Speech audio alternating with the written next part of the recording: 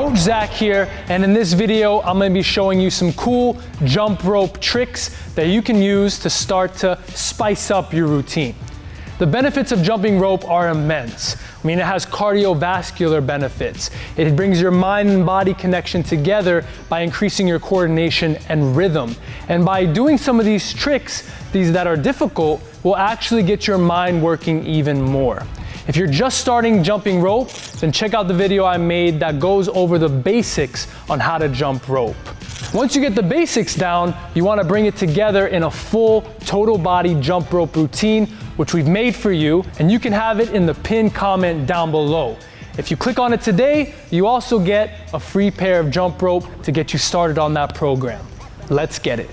Now, I don't know the names for some of these tricks, so I just came up with some fun names, but if you know the names, go ahead and let me know by leaving a comment down below on what I'm doing and what the name of it is. The first one I'm going to show you is the boxer's jump. Now, all you have to think about is a traditional jump, right? You're jumping on the balls of the feet equally on both feet. With the boxer's jump, you're just going to be alternating between one foot and then the other. And as you jump, the leg that's jumping, you can extend that leg or you can keep it bent, but you're just alternating one ball of the foot to the other. Looks like this. Okay, so I'm just alternating one foot to the other. You can extend that other leg for a variation. You can keep the leg bent. That's the boxer jump. From there, you can move into the twist. The twist, both feet jumping equally on the ground, but you're just rotating at your core. So your toes are going to be pointing to the right and then to the left with each jump. Remember, stay on the balls of your feet. And then if this is too hard to go from left to right, what you can do is go from right to center and then over to the left. So you can break it up with a jump in the middle, or you can just go from left to right. The next trick I'm going to show you, I don't know the official name, so I called it the river dance. What it is basically, you have a normal jump in between, but in between each normal jump, you're going to cross one leg in front of the other, then return to center, and then the other leg goes out in front.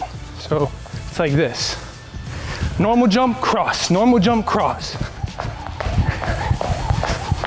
Remember, stay on the balls of your feet. That's the key. Light on the feet, float like a butterfly, sting like a bee. The next trick is, I'm gonna call it row your boat. So what you're gonna do is you're gonna do a normal jump, and then to start the row your boat, you're gonna bring your hands together on one side. So it's a jump, bring your hands together, and then you're gonna swing the rope, right? So from here, swing, swing, swing. And you can even do this without your jump. So you just get the technique of it, hands together, and just swing it from side to side, rotating at your shoulders. Try to keep your head forward, right? So don't let your head go from side to side. Keep your head forward, and then from here, that's when you can start to incorporate it into your jumps. So your hands are apart, then bring them together, hands together, right there. So row, row, row your boat gently down the stream. The next trick, I'm gonna call it crisscross applesauce. This is a difficult one, so it might take you some time to get it, but just practice and you'll eventually be able to do it. So from here, just again, practice your normal jumps. You can start slow, and then what you're gonna do is you're gonna bring your hands and you're gonna cross your arms together. The key is that when you cross your arms, you wanna have enough space through the rope for your body to pass through. You're also probably gonna need to jump a little bit higher, especially in the beginning when you're just getting this. So start slow, and then when you're ready, cross. A little bit of a higher jump. You see I'm bringing my heels towards my butt. Just start slow, and eventually you'll be able to get it. Crisscross applesauce.